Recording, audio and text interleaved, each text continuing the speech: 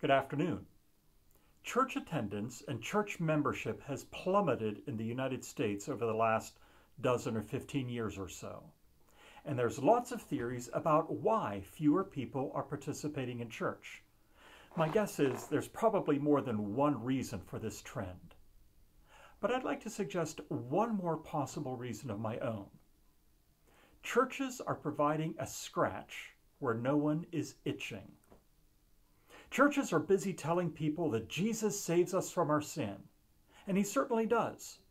Through his grace, Jesus removes the guilt and burden of our sin. There's one problem. There's not a lot of people out there feeling burdened by their sin, unless they're carrying a guilt trip that churches have imposed upon them. People aren't out there looking to find forgiveness. No, churches will manufacture the need by telling us how sinful we are and then announce that we have a solution. Guess what? Jesus saves you from this sin. Closely related to this, churches will also tell us that we need to accept Jesus as our Savior if we want to go to heaven. And again, that's true. The Bible is clear that the only way to enjoy God's heavenly glory is through Christ. But again, there's a problem. I don't see a lot of people out there who are anxious about getting into heaven, unless, of course, they're facing the end of their life, whether it's because of old age or a disease. No, for many people, concern about getting into heaven is about as relevant as what the weather is in Australia right now. In fact, there's lots of people who are skeptical about any kind of life in the hereafter at all, let alone in heaven. So if churches focus on forgiveness of sin or getting into heaven, the reality is most people simply don't care. No, I'd like instead to suggest that there is an itch. There is a massive itch that people struggle with. In fact, this struggle runs so deep that many people don't even realize that there could be a way to scratch it at all. I'm talking about the search for meaning.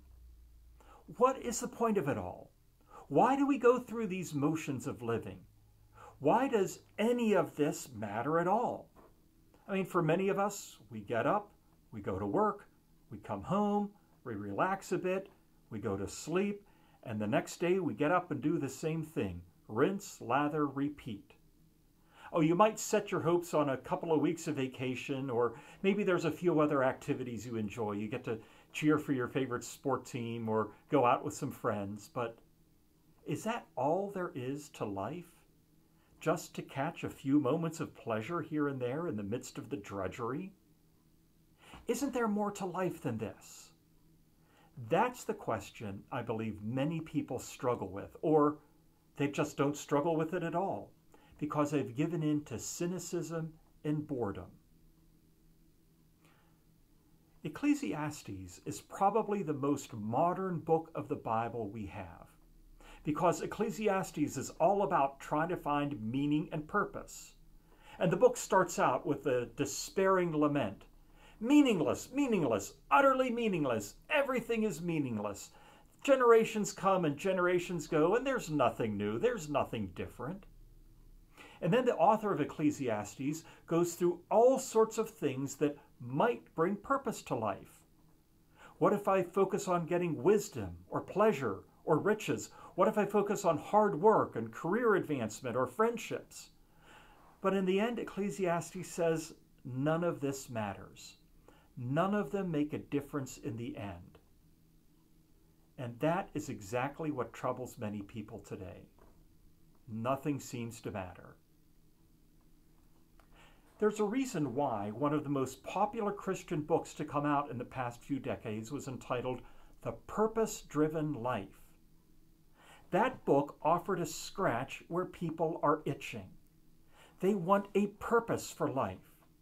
And the good news is that God offers us a purpose for living. Our lives can have meaning and significance. You can start with the simple fact that you have been made in God's image. You are called and loved by God. You matter to the Creator of everything that exists. And you have a place in His plan for the world. You can make a difference. There is more to life than simply chasing after what feels good.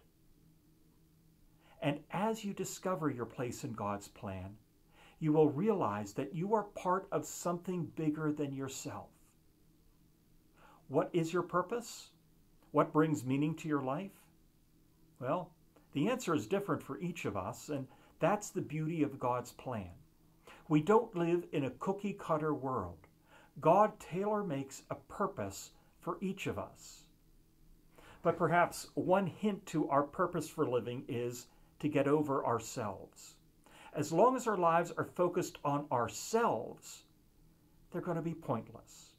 But it is when we look above ourselves, to those around us, to the world around us, to the God who rules over all, that is when we find purpose and meaning. Yes, forgiveness for sin is important. Getting into heaven is important. But perhaps if churches quit focusing so much on sin and on heaven and spend more time helping people find their reason for life, then maybe churches will regain their relevance in our society. Would you pray with me, please?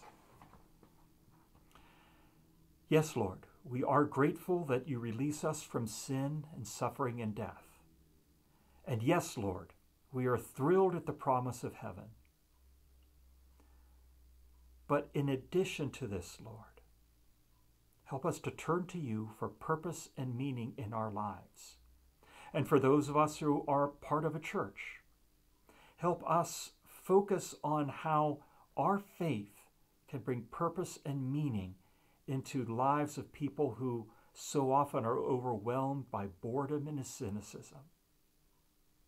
Help us know, Lord, that things are not meaningless, and there truly is a purpose for it all. Amen. Thanks for joining me. We'll talk again later.